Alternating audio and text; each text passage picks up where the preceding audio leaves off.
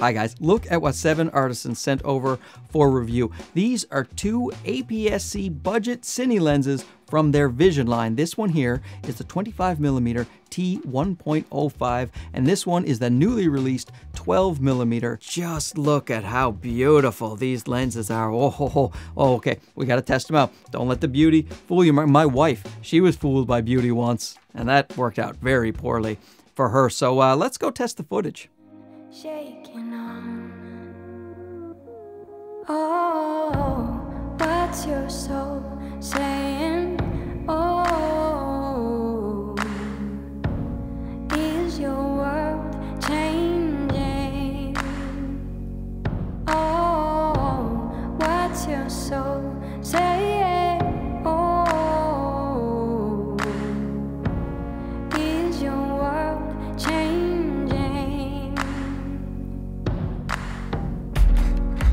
Your face tells me always things your mouth often spares, and I hope you know I do what it takes to bring joy into your day. Oh, what's your soul saying? Oh, is your world changing? Oh, what's your soul saying? Oh,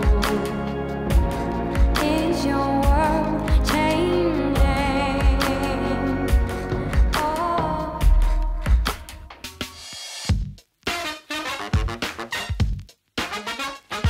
First of all, did you see that cinematic masterpiece? The lonely photographer wanting to get out of the hustle and bustle of the big city, go somewhere more peaceful. And then at the end, the young person looking at the big city, wanting to get in. My God, Spielberg, if you're watching this, give me a call. So obviously I shot all of that likely Oscar-winning footage with these two lenses. I just swapped out for whichever focal length I needed, whether it was the 12 or the 25, because the color rendition was exactly the same. That's one of the great things if you buy the cine lenses, that normally cine lenses have neutral profile anyway, but the Vision ones are going to match up identically to other Vision lenses, so you don't have to do any matching at all. And with cine lenses, I should mention a little bit about that. So you got your T-stops, first of all, because cinematographers will want to know exactly how much light is reaching the sensor, and that is what the T-stop will give you. It tells you the light when it passes through the lens, all the glass and all the elements, then what is the light that hits the sensor. So that is how it's measured,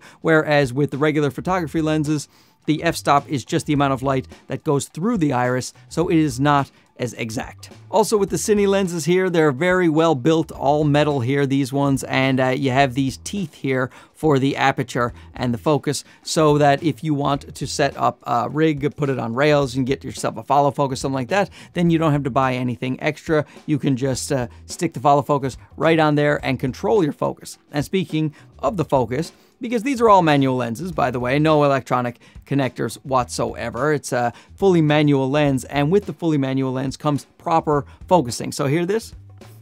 So it has a hard stop, whereas something like the Sigma 16mm f1.4, you can just spin the focus ring for infinity. So you can't repeat your focus pulls on this guy. You can repeat the focus pulls on this, and they can be very accurate. And with these Vision lenses too, you see the teeth? They all line up right there. So when you have the cameras on rigs and rails and you want to swap out the lenses, then it doesn't take much to adjust where your follow focus is, so you don't have to fool around too much with that. And another convenience is they all have 82mm filter thread, so you can just have the one filter and stick it on all of the Vision lenses, which is a really great idea. Now the 12mm lens weighs 602 grams and the 25mm lens weighs 956 grams, and that is not a bad thing when it comes to cine lenses, because they should be heavier generally than photography lenses, because you want that extra stability. There's no stabilization in the lenses, obviously, and cinematographers don't want that. They also don't want stabilization in their camera bodies generally, because they don't want to censor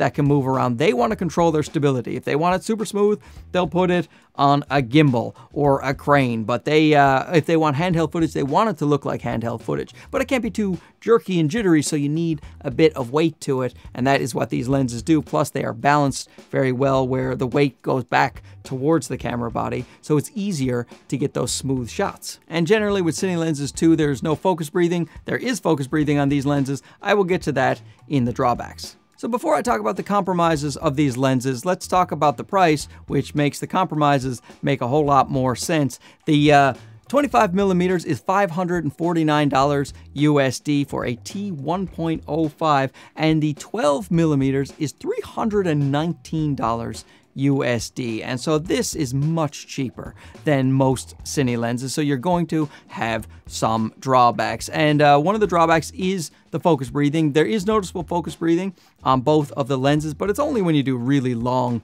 focus throws. You know what? If you're just focusing normally, like you would be doing practically, like when I was out in the street and I was focusing on the people who definitely did not want me focusing on them, I had no issue with focus breathing whatsoever. It's only when you go from really close to really far away and you do that fast that you will notice that focus breathing. There's definitely chromatic aberration and LOCA, the longitudinal chromatic aberration. You are going to see that in these lenses, but again, budget cine lenses. There is some flaring, but I don't consider that a drawback. I like to see some flaring in my lenses. It looks more natural to me, and you're only going to get it when you point it at a very strong light source like the sun, and it doesn't ruin your image. It just appears in your image, which I think is fine. The corners are a bit soft, so if you're looking for a very clinical lens that is sharp from A to Z, you are not going to get that. But in all honesty, that is not what I am looking for when I'm out shooting like the independent artsy crap that I try to shoot. I just want it to get a nice image that looks, you know, for lack of a better term, cinematic. And these lenses give me a really nice image that looks more like I would expect out of my FX30, rather than when I say I take the 24mm G Master. That's a fantastic lens, but it doesn't give me that same type of character. It doesn't feel as much like a movie as these guys do, and that's one of the reasons I like them. So it has a 270-degree focus throw, so you can really get that precise focus very easily. When I was using it, I had a lot of fun focusing with this, and I generally don't like manually focusing that much because I feel like I'm not that great at it, but this thing made it very easy. So the minimum focus distance is 14 centimeters here on the 12mm, and since that's such a wide angle lens, 18mm full frame equivalent, you can get really unique angles with a wide perspective. You know, you give yourself one of those big noses, like do like a Charlie Kaufman movie with those strange angles, you know, something like that.